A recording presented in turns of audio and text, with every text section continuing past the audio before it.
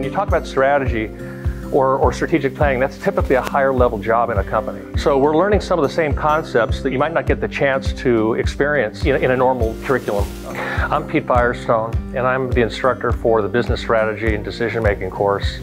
I come to UCSB after many, many years of management consulting. How do you develop a strategy? How do you position your organization to be best successful in the environment you're dealing with? So ultimately, what you learn here is how to assess a marketplace, how to develop a unique strategy, and how to execute on that. We base the content on real-world examples of strategies from companies that are leaders in high technology, biotechnology, retail, government. To augment that content, we also bring in, on occasions, guest speakers. These are folks that have worked in strategy for some of the world's most recognized companies. The time commitment for our course is 3 hours a week, for about 10 weeks. Depending on your level, whether you're a student and you're working part-time in a company or you're actually working full-time in a job, we can tailor the content, the case studies, the discussions, the reading around the needs of the students. We're combining not only the traditional and the thinking that's been around for a long time with really what's happening in the world. Things are changing so quickly that companies have to be nimble and their strategies have to affect that. Ultimately, this course is really geared toward young professionals, people early in their career, and these people will have a chance to